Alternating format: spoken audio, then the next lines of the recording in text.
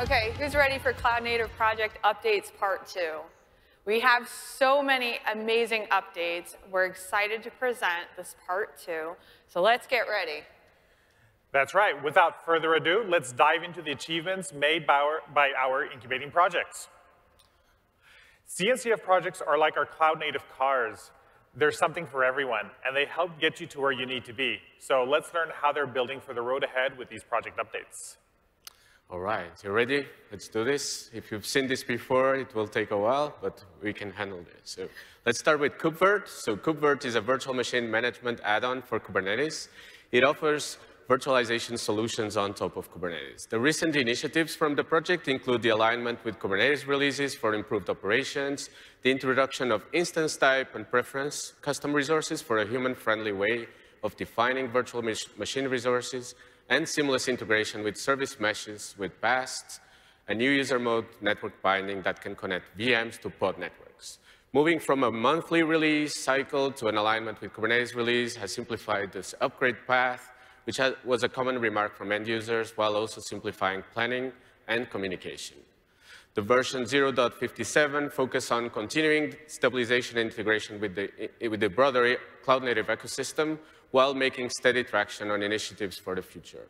It adds USB support, VM snapshots as an export resource, and improved virtctl support with Windows consoles, expanding functionality for day-to-day operations. KubeVirt has also improved virtctl to support connections proxied by Rancher and added TrillioVault as their first integrated backup and recovery provider.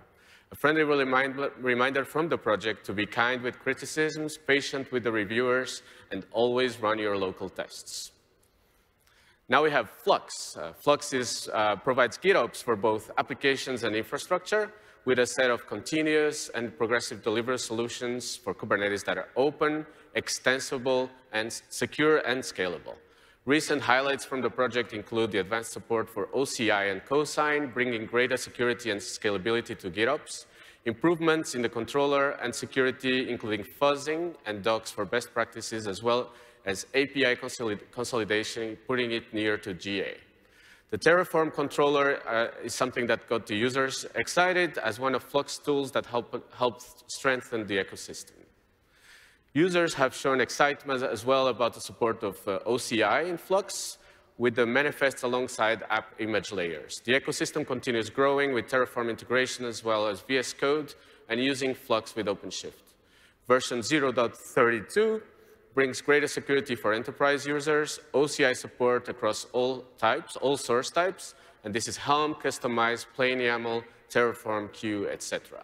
The Helm support retains release info, supports dynamic functions, and hooks. The Flux project asks everyone to go ahead and try the Terraform controller, the VS Code extensions, and the UI, which is fully supported by the project. Next up, we have Knative. So Knative was recently included in incubation earlier this year.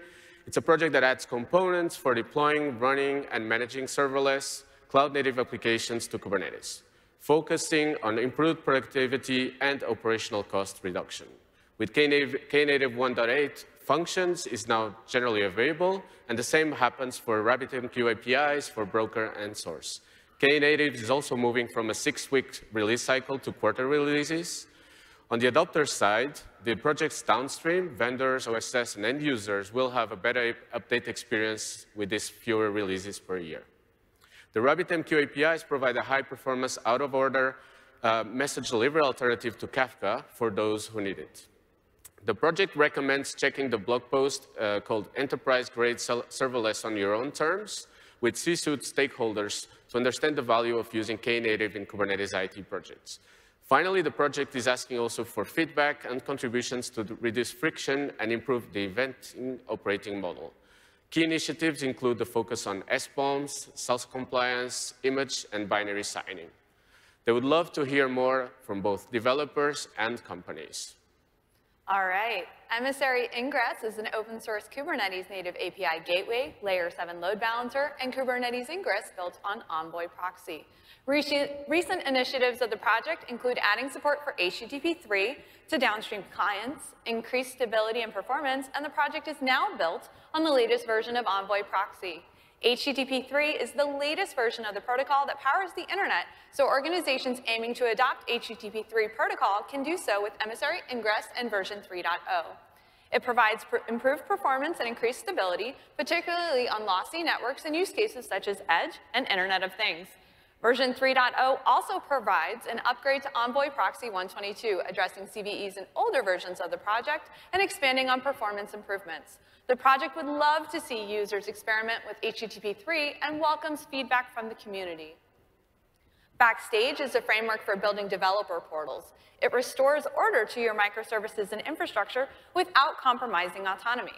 The project has a lot of initiatives to report. The core framework saw a 1.0 release, a third-party security audit sponsored by OSTIF resulted in 12 main findings, with 8 fixed in 1.5.0 and 4 being assessed in the newly introduced threat model. They've established new communication channels with the software catalog SIG, with more in development, and finally, the growth of the plugin ecosystem has over 70 in the pipeline today. Users have been giving very good feedback from the 1.0 release and the improved security posture through the threat model documentation. And the project has grown in maturity due to a huge spike in public adopters, starting at just 80 at the beginning of this year and well over 200 today.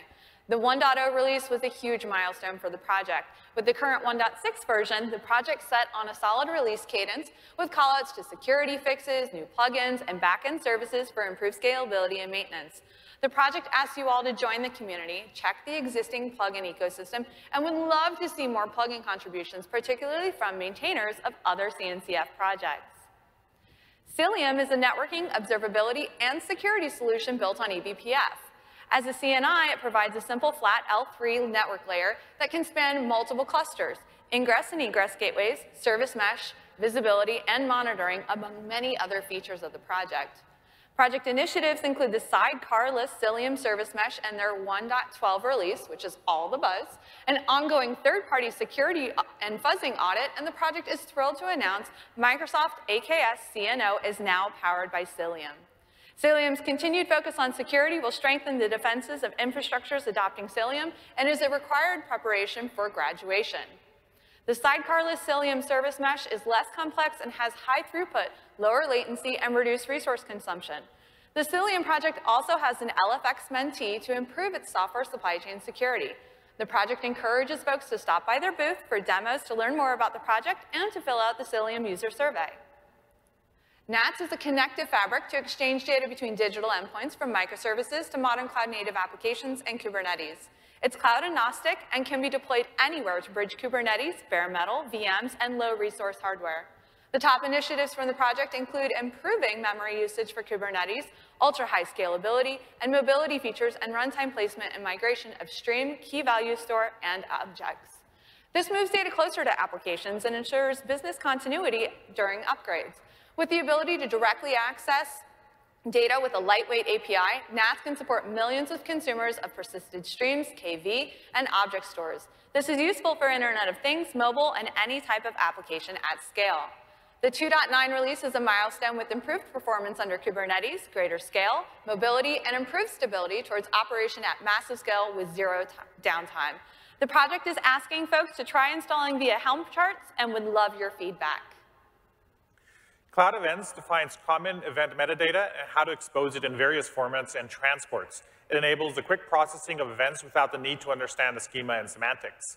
Recent project initiatives include a draft specification that standardized the component lifecycle of eventing, such as service discovery, subscription management, and event delivery, to new Cloud Events supported formats like XML, CBOR, and translation of Cloud Event specifications to Chinese and Hebrew. Release 1.0.2 has seen steady adoption growth with an increase in end-user participation in the working group and request for new features. Falco is a runtime security project enabling threat detection at scale. It observes the application and container behavior, extending threat detection with plugins. Recent project initiatives include a new eBPF probe with CORE and BTF support, support for ARM and gvisor with Falco being able to monitor gvisor sandboxes, and new plugins to detect security threats in GitHub and Okta activity. gvisor has adopted Falco as a complementary solution for threat detection in their security project. The real-world impact for end users that benefited from this collaboration to simultaneously use the enhanced isolation in gvisor and the threat detection audits in Falco improve container security. Version 0.33 brings support for inspecting multiple data sources simultaneously, improved kernel compatibility, stabilized support for ARM architecture, and Falco control, a new first-class tool to keep rules and plugins up to date. Falco is looking into increasing diversity and participation in the community and is actively seeking new C, C++, and Go developers, and also non-code contributors. Cryo is an OCI-compliant implementation of the Kubernetes Container Runtime Interface, strictly built for Kubernetes. Cryo is reimagining pieces of its stack to be better compatible with edge use cases, with recent initiatives including progress on a rewrite of its container monitor in Rust, bringing better accounting of pod-level resources and a reduction of virtual memory for pods with many containers. It has also added support for alpha-kept, such as user namespaces, checkpoint and restore, and release artifact verification with SBOMs and SIGSTOR. Release 1.25.0 was done soon after Kubernetes 1.25, and as always, has been tested in lockstep with Kubernetes release and follows the features added to it. Cryo is eager for new contributors of any variety, and you can reach out on the Cryo Slack channel. OpenTelemetry provides high-quality, ubiquitous, and portable telemetry to enable effective observability.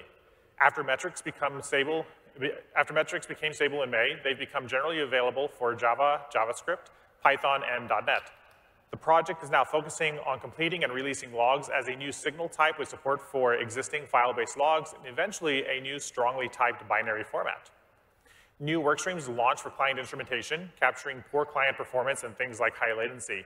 A new cool demo has been created by the community, which includes different infrastructures, databases, and services written in almost every language.